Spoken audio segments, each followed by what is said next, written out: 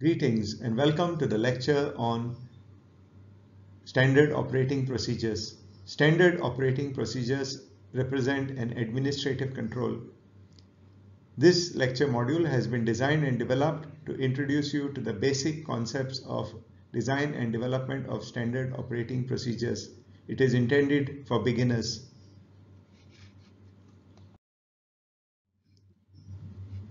In this lecture module, I will introduce you to the concept of the SOP. I will introduce you to the process of development of an SOP and provide guidance on the development of your own specific SOPs.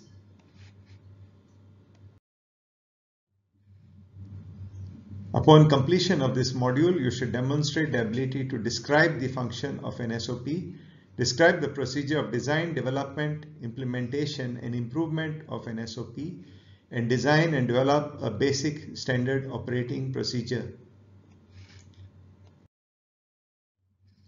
The goal of an SOP is to ensure reproducibility. What this means is that an SOP ensures that different individuals performing the same procedure obtain a similar result. This is very important in laboratory facilities which are involved in routine diagnostics and testing.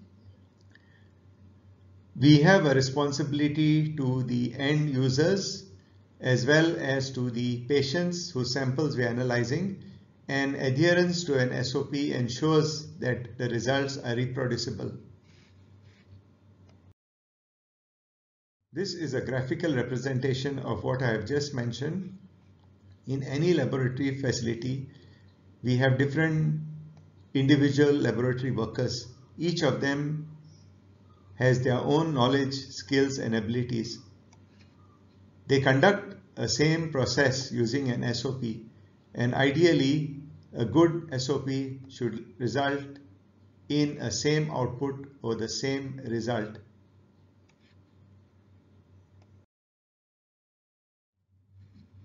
This is what might happen if your SOP has not been developed and designed in accordance with a standard procedure. You will have different laboratory workers conducting the same process, performing the same operations, and you will have different results. In this case, your SOP must be revised, and this is part of the performance assessment which I will discuss in the following week.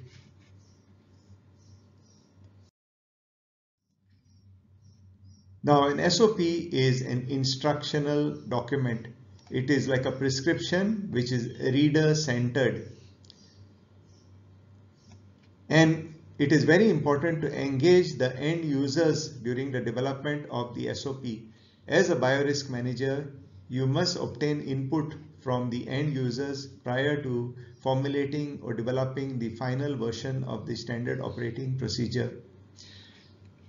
So the key point is instructional document, which implies that it states a clear set of instructions which can be achieved, which are measurable, and which can be evaluated after completion for performance and other issues.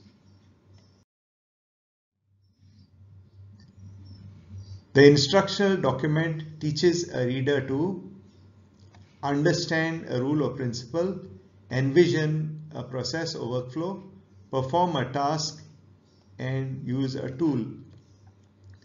What this means is that the SOP should be very clear in terms of its context and in terms of the step-by-step implementation. The word envision refers to the ability of an individual to visualize the process. So the process must be comprehensible to the reader or to the laboratory worker, as the case may be. They should be able to apply the step-by-step procedure to perform the task or to use a tool, as in the case of a laboratory, this may be a specific piece of equipment. Let us now move on to the process of development of an SOP. The process of development of an SOP depends on the process of analysis. So we first analyze a specific procedure.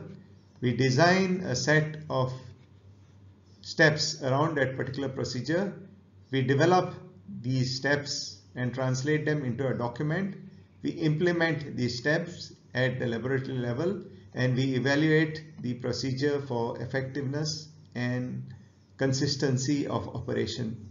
This is the basic procedure for SOP development. Now, an instructional document or an SOP is based on certain other prerequisites. An SOP is generally based on a policy, which is a plan or guiding principle that influences other action. So this is the parent of the SOP, which is the policy. The policy then gets translated into a program plan, which is a set of tasks or actions performed in a specified sequence or manner that achieves a particular result. And finally, the program plan is translated into a procedure. A procedure is a specific task, work or instruction or action, and procedures may include actions as well as other specific requirements.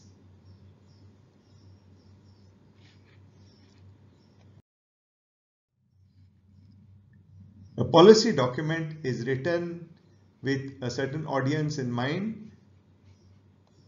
We always ask who the audience is, who is the end user of the SOP or the policy document, who writes the document, the authors of the document. This may be the Biorisk manager as well as certain experts in that field, and the intended purpose of the SOP. SOP has a very specific purpose, and this must be clearly defined in the scope and objectives of the SOP. For instance, we will be looking at the process of disposal of biological waste in compliance with national regulations for the purpose of this particular lecture module. So I have answered those questions. So in the case of this particular document, who writes this document? It's the Biorisk manager in consultation with the laboratory workers and management. Who is the audience? Laboratory workers and external contractors. Now I have used this specific term external contractor because in most containment laboratories, the process of disposal of biological waste or chemical waste is done via a third party or an external contractor. And this external contractor must be fully cognizant with regard to the SOP. And what is the intended purpose of the SOP is basically to ensure the safe disposal of biological waste in compliance with national regulations. This comes down to our original intent or our original title. Now, in order to develop your SOP, you must visualize the process. You should envision the entire process. Now, this is a process. It's envisioned very simplistically. So we have biological waste which is being produced by a facility on a daily basis, and this biological waste must be segregated at the facility itself in order to ensure that it is disposed of safely. So we can dispose of the waste after segregation as radioactive waste, biological waste, or chemical waste as the case may be. Now, in order for the transporter or the contractor to identify this particular waste, the laboratory workers must ensure that the waste is labeled appropriately, following which the waste is transported to another facility for disposal and incineration as the case may be. Now, most of the biological waste within a containment facility is autoclaved and incinerated. Autoclaving must be conducted or carried out at the facility itself, and incineration may have to be carried out at another facility, as this involves specific equipment such as incinerators. Radioactive waste and other waste such as chemical waste, which may be components of the biological waste, must also be treated in compliance with national regulations and guidelines. So this is basically our program plan for our SOP development. So the program plan designates specific steps. So we have the procedure for collection of waste, procedure for segregation of waste, transport of waste, decontamination and neutralization of waste, procedure for labels and signages, procedure for training of personnel handling biological waste, and the personal protective equipment which must be worn when managing biological waste. Now all of these represent separate SOPs in the program plan for the disposal of biological waste.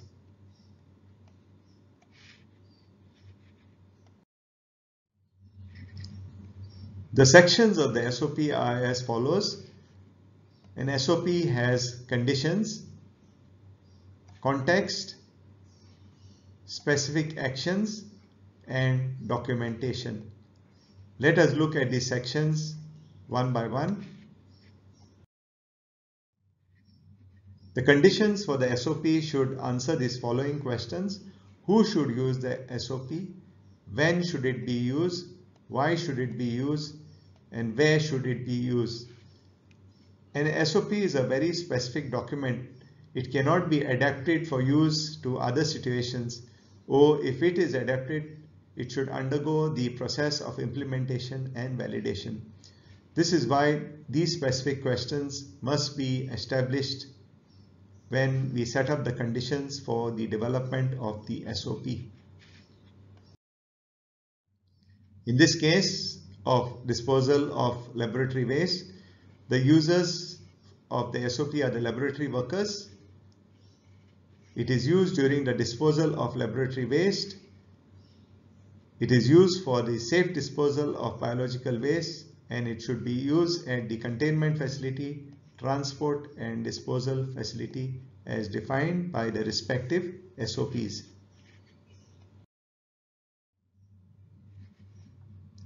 The next aspect of SOP writing involves establishment of context.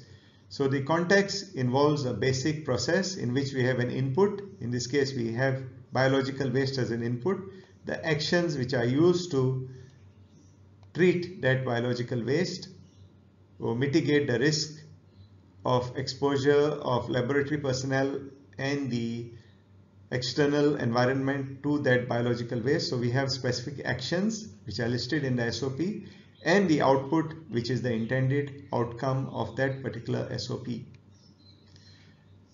When you establish context for an SOP, please ensure that you include preparation. Preparation assumes readiness before implementation of the SOP. For instance, what this implies is that specific procedures must be in place prior to the implementation of the SOP for the disposal of waste. This may include training of the laboratory personnel with regard to the segregation of the waste into biological, chemical, and other components. Now we are developing this SOP based on the following context. We develop the SOP assuming that the personnel are trained, that they are competent, that facilities for storage are available, facilities for segregation exist, facilities for transportation exist, and facilities for decontamination exist. This is an assumption. Now, if any of these following measures do not exist, we must develop an SOP to fill in the gap.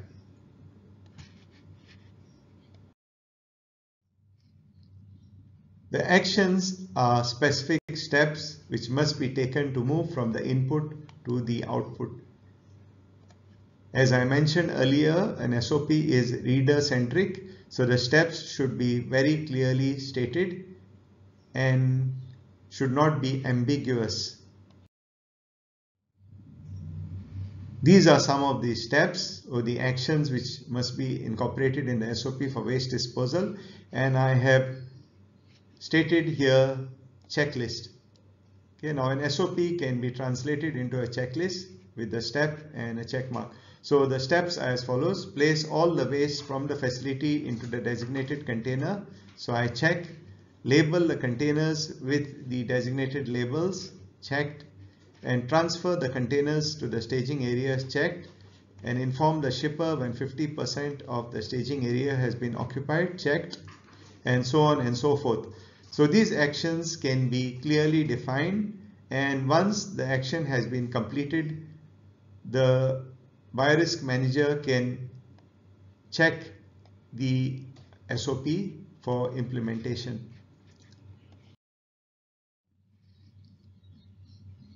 In addition to the SOP itself and the checklist, documentation must be incorporated into the SOP and included in the appendices. This documentation includes cross-references such as guidelines and best practices, regulatory documentation pertaining to national laws on disposal of biological waste, as well as specific regional regulations.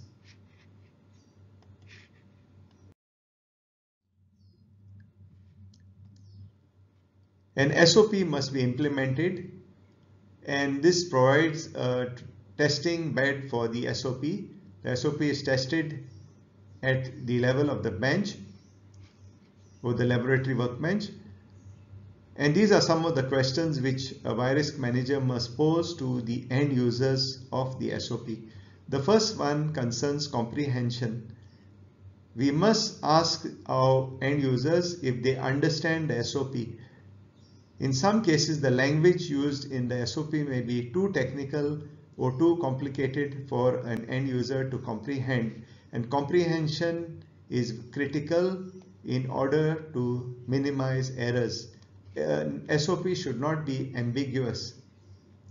The next aspect involves implementation. We must inquire with the end user if they could physically do what the SOP asks. If no, why? For instance, if you have provided a laboratory worker with a biosafety suit which is not of the appropriate size, he or she may not be able to wear it, or if they do wear it, they may not be able to perform the operation because the suit is too tight. So in this case, an observation will provide the Biorisk manager with the appropriate input. The next aspect is reproducibility.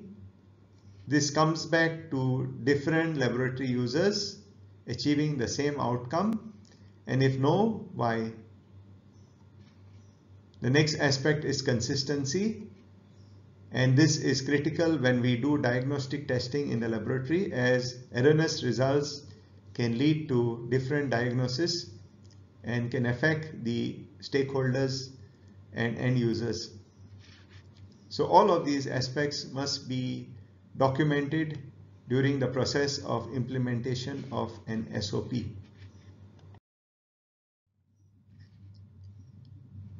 Another aspect of SOP development involves validation, and in validation we have what is known as behavioral observation data.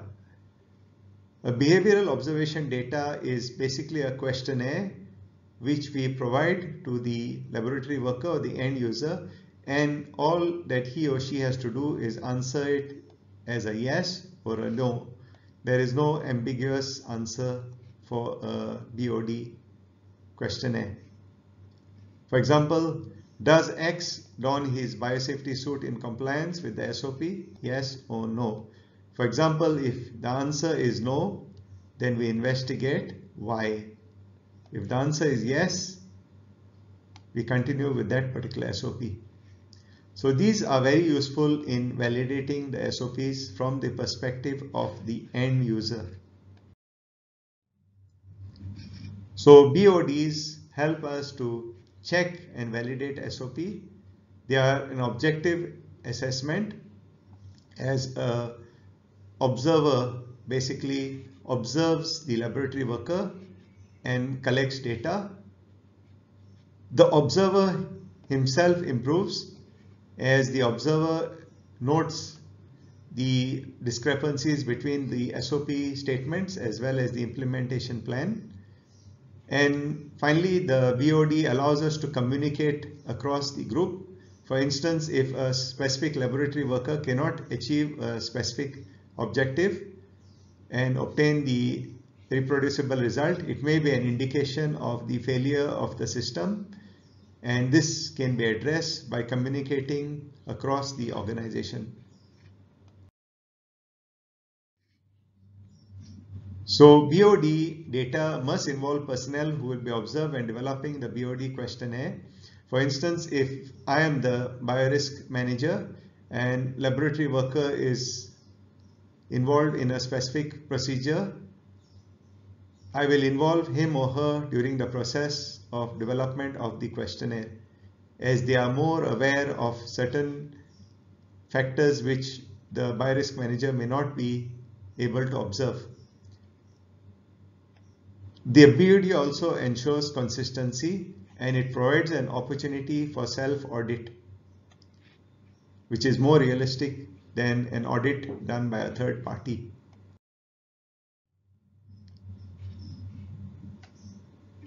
Now, SOPs in general must be approved, and this procedure of approval may involve several rounds of discussion, and we may have consultative sessions with the Biorisk managers, even the top management and the key stakeholders.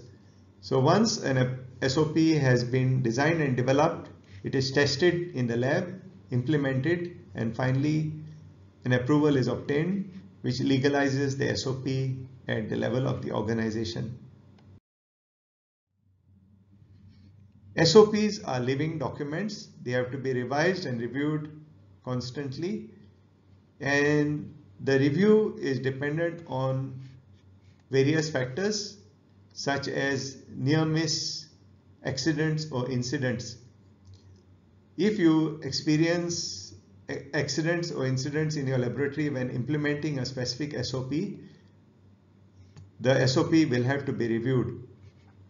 You may also have to review an SOP when the results are inconsistent. This SOP must be revised and reviewed periodically.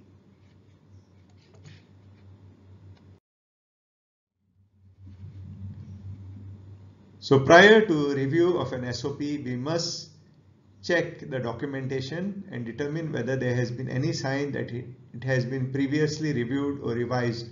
If there are too many revisions, it may be indicative of the failure in certain steps of the SOP.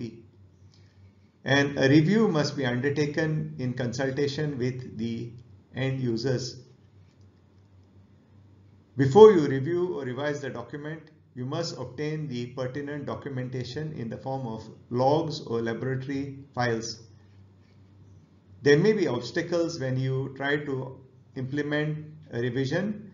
This may be because of a lack of equipment at the facility or a lack of ability to communicate the SOP across the laboratory users. And there are some solutions which may be implemented routinely for reviewing and revising SOPs.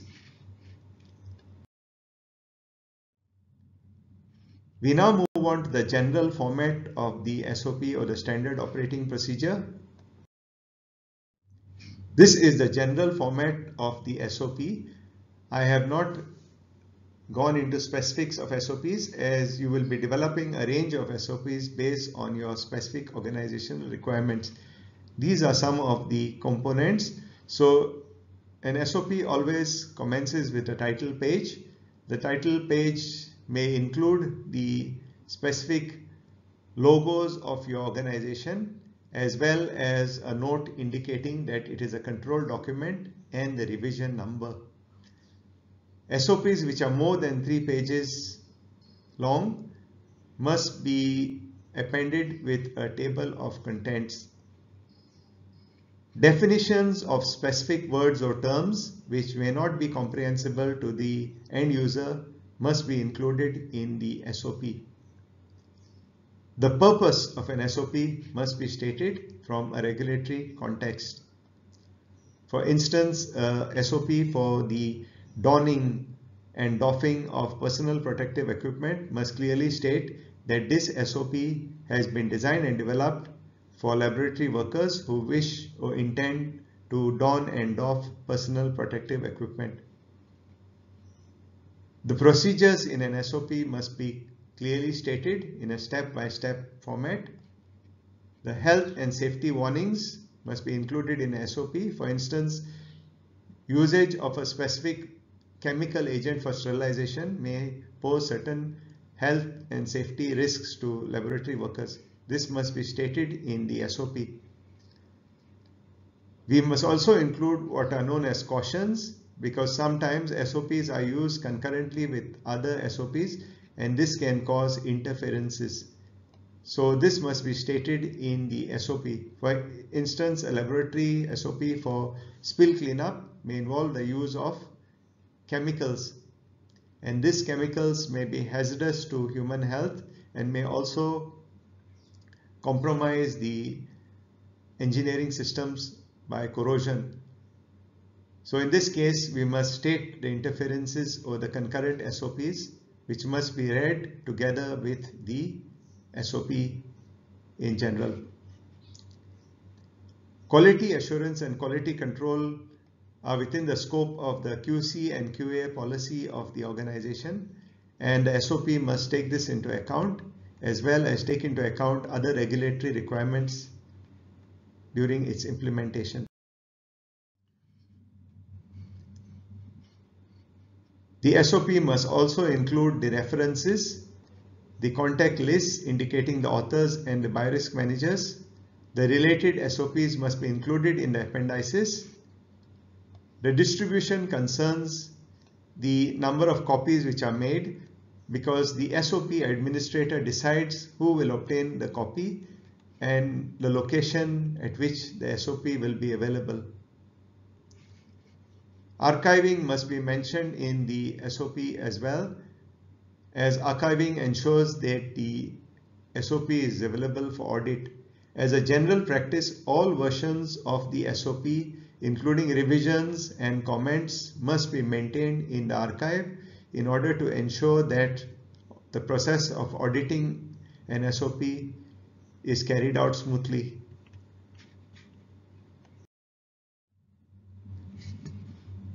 The key messages which I wanted to get across to you in this module are as follows. SOPs are instructional documents which ensure reproducibility. They are designed to achieve a single outcome. Ideally, one specific outcome should have one specific SOP. For instance, the donning of a mask should be governed by one SOP, a single SOP itself. The donning of a complete set of personal protective equipment will be governed by another SOP. Now, effective SOP writing takes key components into account. When we develop an SOP, we must take into account the inputs from the respective stakeholders. And validation and evaluation of the SOP is critical to the process of continuous quality improvement. That brings us to the end of this module on standard operating procedures, which are a very important administrative control.